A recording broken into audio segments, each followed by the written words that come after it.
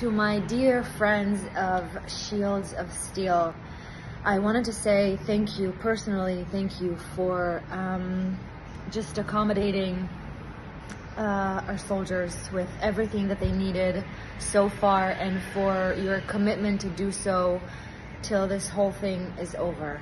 I wanted to say thank you personally for taking care of my close friends and my family.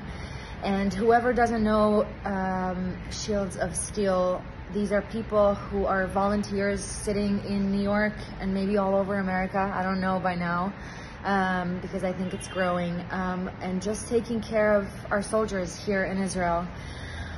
This is a historic moment for our country, and everything that you guys can do to support Shields of Steel would be wonderful. Every shekel, every dollar, every pound counts.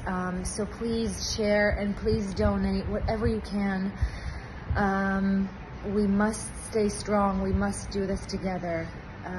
Thank you so much again, my friends from Shields of Steel. I love you. Thank you for supporting us. And we're in this together. So thank you.